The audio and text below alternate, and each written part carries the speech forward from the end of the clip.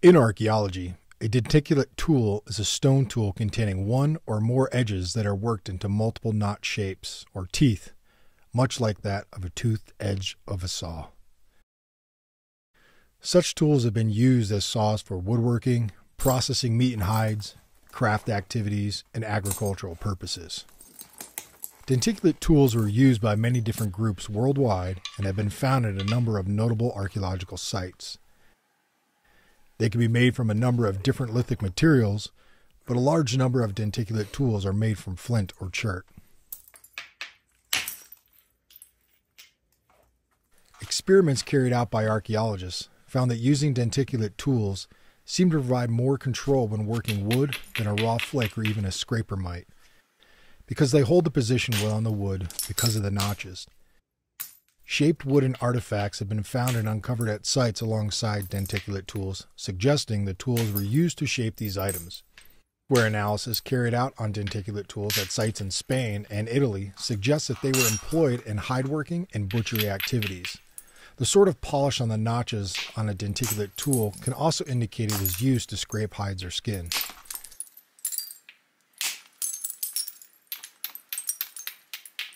Evidence shows that denticulate tools were used by Paleolithic craftsmen. Some denticulate tools found in Spain have characteristics which suggest they were used for craft activities.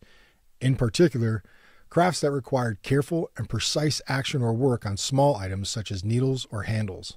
Denticulate tools have a wide distribution and have been found in many places around the world, including Europe, Asia, and Africa.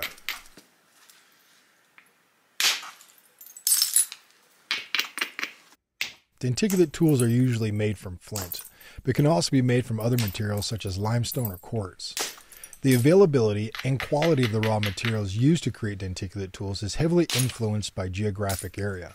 An analysis of raw materials and where they come from can provide information about the travel and trading habits of the inhabitants of ancient sites. There is a bit of a typology dilemma when it comes to denticulates. It can be difficult for archaeologists to sort and classify these tools because it's impossible for them to know if the notches were created intentionally or as a result of unintentional damage. Incorrectly classifying items found at an archaeological site is problematic because it can have a significant impact on how the tools and the site are interpreted by archaeologists.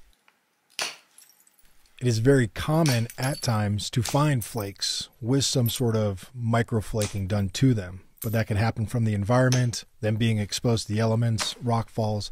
Any number of instances could create little microflakes. Look for uniformity, look for designed teeth. More importantly, and if possible, have an edgeware analysis done to it. But not every stone flake is a denticulate. It just might be a stone flake.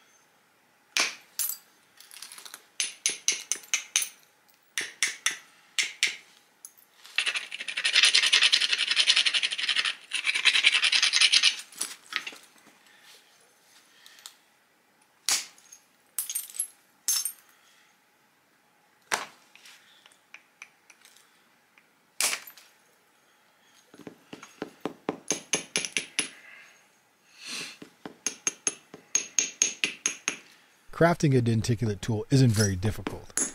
A good piece of chert and you can get the end result you want.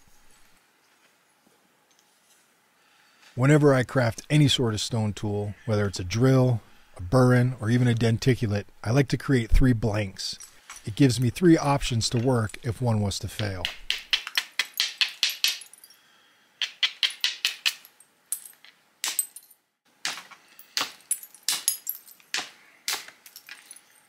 You really don't need a lot of tools to create a denticulate. A couple hammer stones, a soft billet, and a couple pressure flakers will get the job done.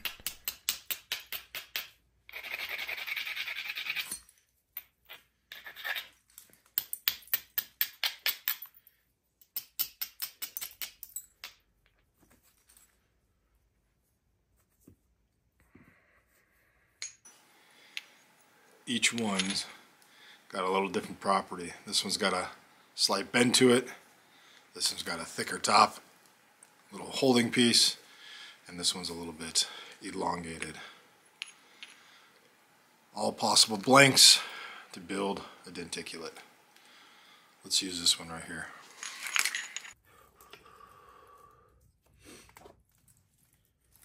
Most of the teeth and notches that I put in a denticulate come from a notching tool that I use for most projectile points.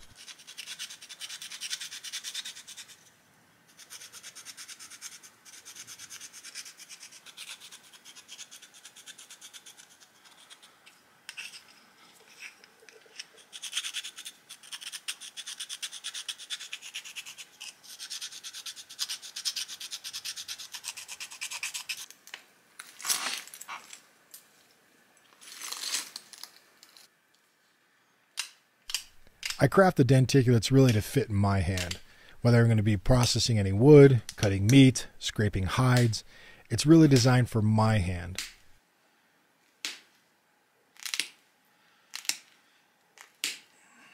The teeth are really the key in a denticulate. You can make them as deep or as shallow as you want. They will break over time and with use, but it's very easy to throw some more notches in there and get the tool back into action.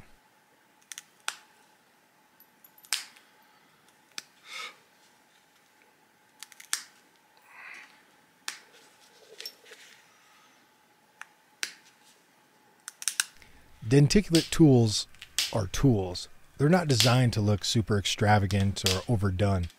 I also like to have some longevity to them. I don't want them to be able to get 1 or 2 uses. I want to be able to throw many notches in there, create many teeth, and have a lifespan with it. If you are scraping a hide with a denticulate, avoid super sharp edges. Avoid sharp pointed teeth and create more of a flatter edge with flatter teeth.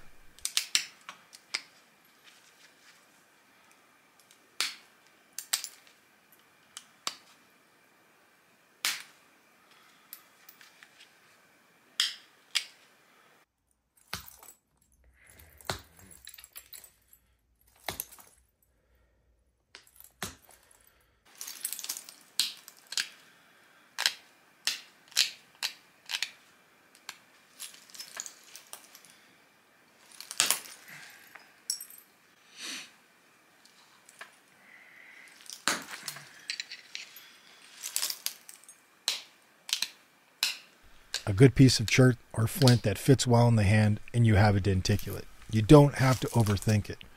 Remember, this is a tool. It's designed to be used. It's not an arrow point or a spearhead you're going to hang on your wall. It's something you can craft in the bush, whether you're going down that primitive skills world or you need some sort of survival tool to cut open some meat.